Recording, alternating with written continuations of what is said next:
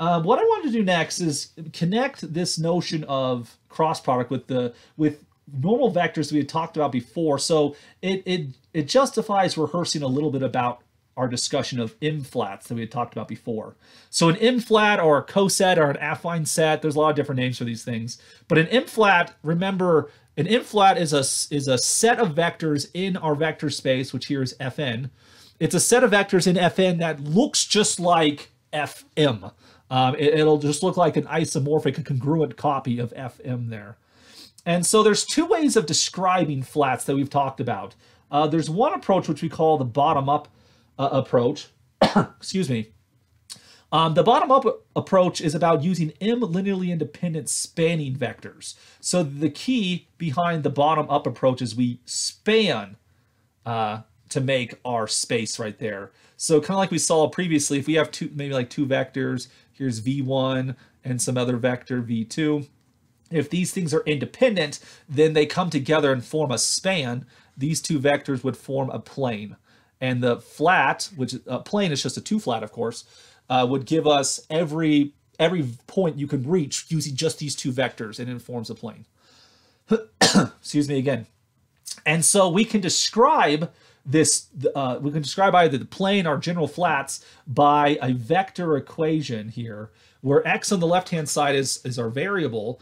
So a vector x would be formed by some particular vector on the plane, or the flat, whatever it is. And then we have our spanners, v1, v2, up to vn. We have these spanners. Those are all fixed.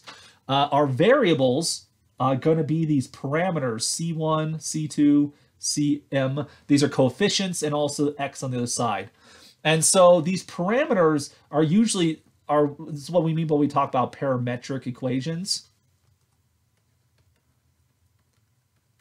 Parametric equations. This is one way of describing a flat.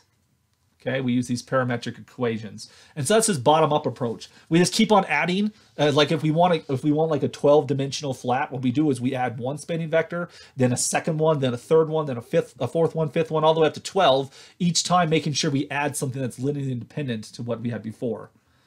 The top-down approach, on the other hand, we can take this situation. By taking n minus m, so that's the difference between the ambient dimension and the dimension of the flat here. We take the difference of n minus n linearly independent normal vectors, n1, n2, up to nn minus m. And so the critical thing here is that we are taking not spanners, but we're taking normal vectors this time. And we don't define a vector equation, we get a system of scalar equations. And those scalar equations are going to look like this equation, ni dot x x minus x naught right here. This equals 0, the 0 vector. I'm sorry, that's just the zero scalar. So this is what we mean by these scalar equations, which when expanded out will look like this bad boy right here. We can put it in this normal form. And so this time around, if we have our flat, like so, the idea is, can we describe the flat using normal vectors? Can we take vectors which are orthogonal, which are perpendicular to the space in question? So if you're talking about a plane in three-dimensional space, then you use one vector to describe it. On the other hand, if your flat is like a line, then you're going to have two independent normal vectors to describe it. So maybe like one like this. Like, for example, if you take the white line to be your x-axis, then we're taking the normal vectors, the z-axis and the y-axis, to describe that line in terms of normal vectors there. All right, and so you can describe the space using normal vectors by this linear equation right here. You take the normal vector dot x minus x naught. And so the dot product, since they're orthogonal, should be 0, and then you can derive a scalar equation from that. So that's just a rehearsal of those top-down, bottom-up approach to describing the same flat. And much of linear algebra is the process of transitioning from one representation to another. Like one representation we do all the time is we go from the top to the bottom. And how do we do that? So if you describe a flat using the top-down approach, the idea is it is this matrix equation AX equals B, which of course we can think of that as an augmented matrix A augment B. And then we go about row reducing that thing. A will then turn into some echelon form U, and then we have some vector Y right here, which is whatever the right-hand side turned into. And so then from there, it's like, okay, if I want to write the general solution to this, I look at this matrix U right here, and you're going to calculate some basis for the null space of U, which of course is the same thing as the null space of A, since A and U are row equivalent. And then from this vector Y, we pull out some particular vector X naught that's on the space right there. And so then you get this combination where X equals some X naught plus, C1 times the first spanner plus C2 times the second spanner, and you continue on. This gives you the parametric equations for the solution set there. This one we've done to death. I don't want to say much more about that right now. What I want to talk about is actually what happens if we start off with the bottom up approach and we want to switch it to the top down. Did I never write top down here? Whoops. We want to switch it to the top down approach. That is, what if we have an answer to the problem, but we don't have the problem yet?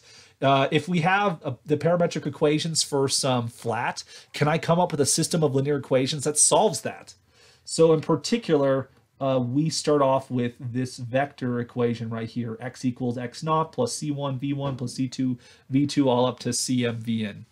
So what we want is we want to find an equation looks like ax equals b. So how do we find A? Well, the thing we know about A is that the null space of A, we know what its span is supposed to be. Because we have the bottom-up approach, we know the spanners of this. So we know the basis, we have the basis for A's null space. Can we build A from that? Well, one thing to notice here is that the null space and the row space are related to each other.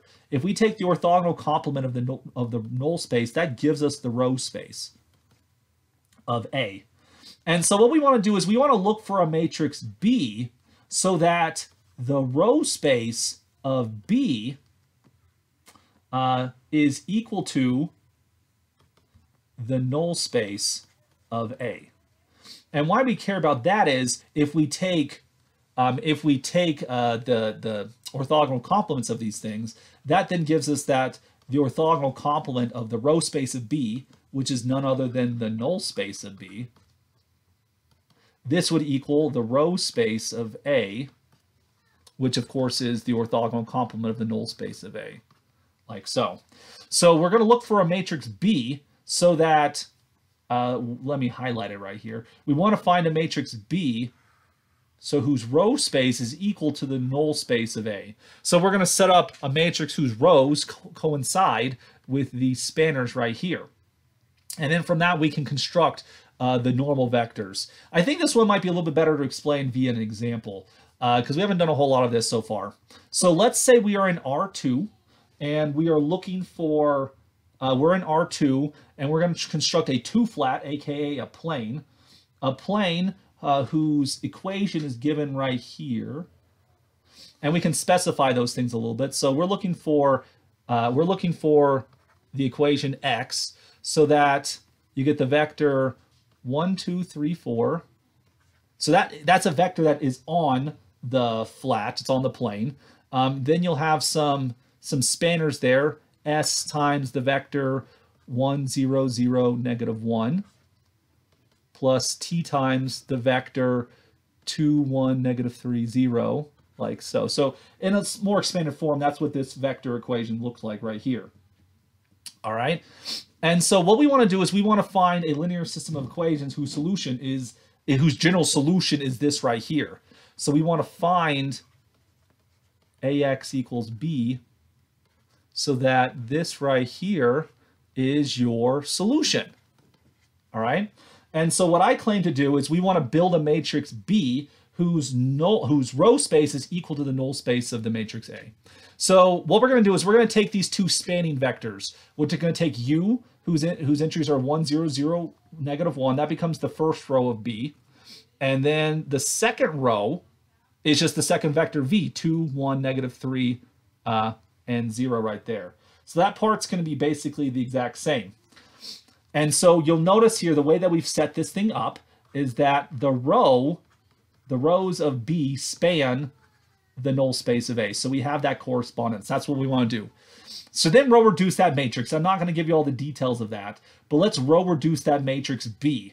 If you row reduce B, you're going to get pivots in the first column and the second column, and then the others are where they are. So you see that you're going to get these two free variables showing up in the third and fourth column. So we can build a basis for the null space of B. And if we do that, remember we're going to get a 1 in the 3 spot, since there's going to be one vector associated to the third variable. And then we're going to get a 1 in the 4th spot, because there's again, there's going to be a spanning vector associated to the 4th variable, which is free. And then looking at, of course, the first row right here, you take the negations, you're going to get 0 and 1. And then looking at the second row, you're going to get 3 and 2. So this gives us a basis for the null space of A, the null space of B.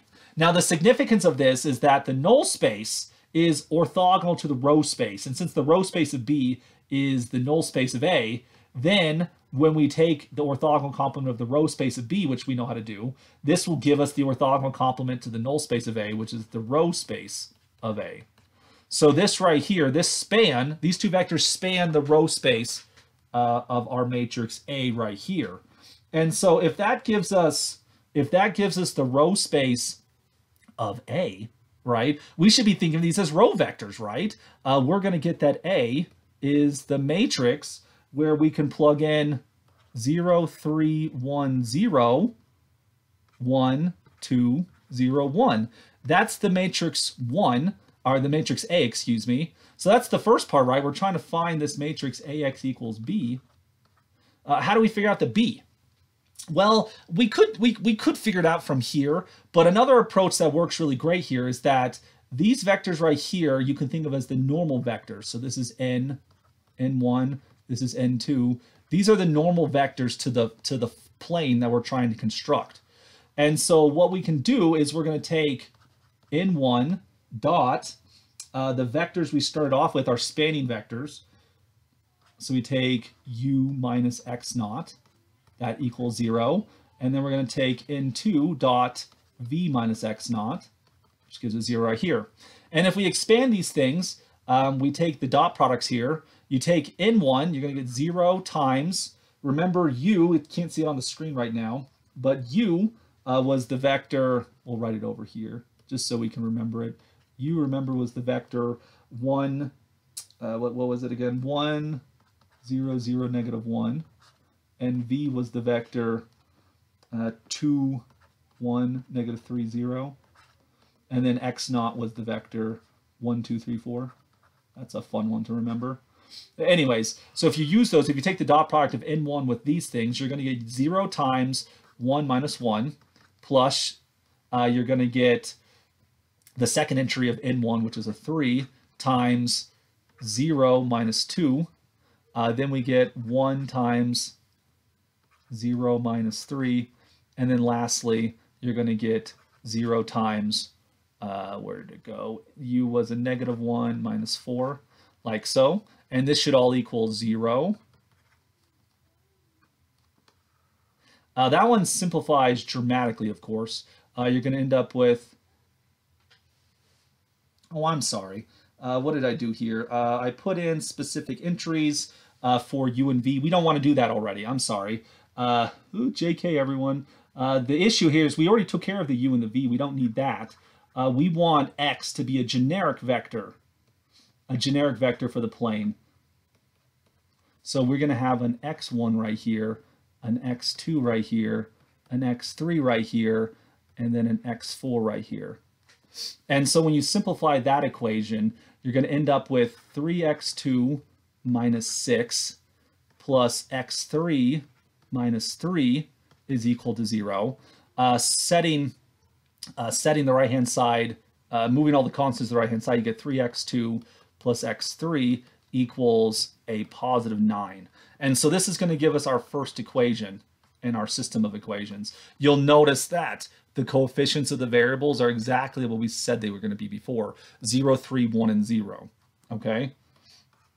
And then so for the second one, what we want to do is we want to take n2 dot x minus x naught.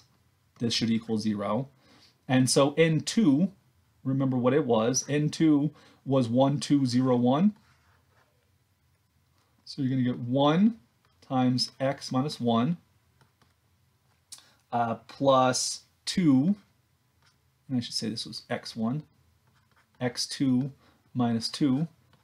And then the next entry was a 0, x3 minus 3, plus the last entry of n2 was a 1, x4 minus 4. This should all equal 0. And so simplifying this thing, we end up with x1 minus 1 plus 2x2 minus 4 plus 0 plus x4 minus 4 equals 0. If we move all the constants to the other side, we get x1 plus 2x2 plus x4 equals, when we move everything to the other side, we should get a plus 9, like so. And so if we put all this together, if we take the two observations we made, because this would be our second equation right here, we now have a system of equations which looks like 3x2 plus x3 equals 9.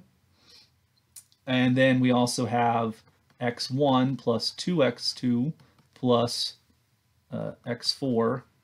We'll put the plus right there.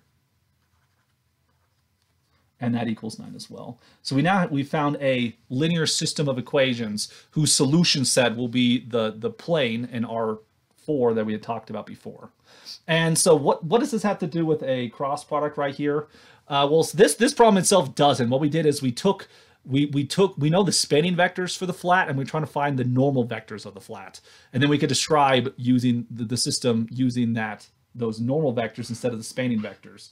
I want you to be aware that if we're talking about a hyperplane, in the case of a hyperplane, so a hyperplane is when the dimension between the space and the flat is only difference by 1. In a hyperplane situation, you only have to find one of these linear equations. Basically, the determinant approach we talked about before could be used, in particular in R3, we can use the cross product to do this exact same process. So consider we want to find the equation of a plane in R3 that passes through the following 3 points. Well, pick one of the points to be your x naught. It really doesn't matter which one you pick. So I'm going to try to pick the one which I think has easier coefficients. So I'm going to take -1, 0, 1 as my x naught. Once you have x naught, your spanning vectors u will be by taking one of the other points and subtracting the x naught from it. So we take the 1, -2, 1, subtract x naught from it, so -1, 0, 1. That's pretty easy to do. Of course, we end up with 2, -2, and 0. And then for v here, we do the same thing, but take the other vector, 3, 2, 0, and then subtract from your x naught, like so. And so when you take that difference, we end up with a 4, a 2, and a -1. And so these gives us our spanning vectors. So these vectors right here, give you your spanners. They give you the spanning vectors for the flat. What we want to do to describe the plane, to find an equation for the plane, we need a scalar equation. We need to know the normal vector. So what normal vector can we use to describe these things? Well, if we're looking for normal vectors, we could do what we did on the previous example, or we could try to use cross products or determinants to find that normal vector. Our normal vector n is going to be u cross v, like we said before. The cross product is equal to, it'll be orthogonal to the first two vectors. So we can calculate that as e1, e2, e3, 1, -2, 1, and then 3, 2, 0, like so. we can calculate it in that fashion. Now, one little trick I want to talk about when it comes to three determinants, this one shows up a lot. I don't think we've talked about in this lecture series here, is we could cofactor expand across the first column. That gives us the definition. We could try cofactoring across a different column or row, right? We could do that one since there is a 0 after here. There's a little bit of benefit of doing that. And the fact that we have an E1, E2, E3 doesn't really change the fact that we can do those different rows or columns if we want to. But another way of sort of handling this 3x3 determinant, one that kind of mimics the 2x2 case, right? If you have A, B, C, D, we often draw these slashes and things like that. I want to give you something that works like that for 3x3 determinants. If you take your matrix, and maybe this isn't the best example. Maybe I'll do a short video I'll just do another video and show you how to do that in just a second. But if we were to cofactor expand across this row, I mostly just want to pause because I want to finish up this lecture so it doesn't get too long for everyone here. But if we cofactor expand, we're going to get 0 minus 2 times E1. We're going to get minus 0 minus 3 times E2. And then you're going to get plus 2 plus 6 times E3. You notice when you think of this as determinants, we can get these calculations really quickly. And so you end up with the vector -2, +3, and 8 as our normal vector right there. Let's see. I think I made a miscalculation somewhere. Where did I do it? -2. Yeah, there is a problem there. Apparently I went too fast. Did I write down my numbers correctly from before? Oh, I think I did. I wrote down the wrong columns in the determinant. Whoopsie daisy. Let me fix that. Sorry, I wrote down the points on the plane. I didn't write down the spanning vectors, which were these ones to the right over here. There goes my hope of trying to make this thing short. 2, -2, and 0. 4, 2, and -1. Let's try these again. So if we do the determinants this time, we end up with 2 minus 0 times E1. And then we're going to get minus -2 plus 0 that time, E2. And then finally, we're going to end up with 4 plus 8, E3, like so. And so we end up with the vector 2, 2, and 12, like so. All right, so this is our normal vector n. And so once we have the normal vector n, we then will take n dot x minus x naught. This should equal 0. And if we work through this thing, we end up with 2 times x minus, I guess it should be a +1, shouldn't it? Because that was our x naught. Then we get 2 times y minus x naught, has a 0 right there. And then finally we get plus 12 times z minus 1. This equals 0. And so when you distribute things through, you get 2x plus 2y plus 12z. And then on the other side, you're going to get a -2 plus 0 plus 12, which is 14.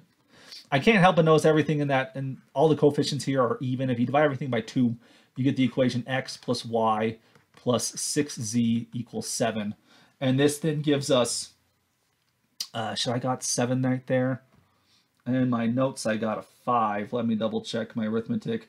Ooh, apparently this lecture's gone on too long since I'm making too many mistakes along the way. So let's see, we had a 2. So when you distribute this over here, that's going to be a -2. That's a +2, which when you switch it to the other side gives you a -2. I'm good with that. And I'm good with that. There was a 0 right here, so when you times that by 2, you get nothing. And so then you get 12 when it goes right here. That should be 12 and 1. That should be 12. So you move to the other side of the equation, you should get a -2 and a 12. Oh, I guess that's my issue there. I did 2 plus 12. Sorry about that. Probably people in the watching the video noticed this much quicker than I did. But 12 take away 2 is a 10, and so then the should have a 5 right here. All right, and so that gives us the equation for that plane in R3, and we calculate the normal vector using cross products. Do you have to use cross products to find normal vectors? Absolutely not. Can you? Sure, it can be helpful. And so when you're in R3, feel free to use cross products. Or use determinants, although I think the approach in the previous example probably works a little bit better in general here. So thanks for watching this video. It was a little bit of a long one this time. Sorry about that. But thanks for watching anyways. If you have any questions, please post them in the comments below. I'll be happy to answer them. Feel free to subscribe and like this video if you like to see these things and want to see some more of them in the future. And I will see you next time. Bye, everyone.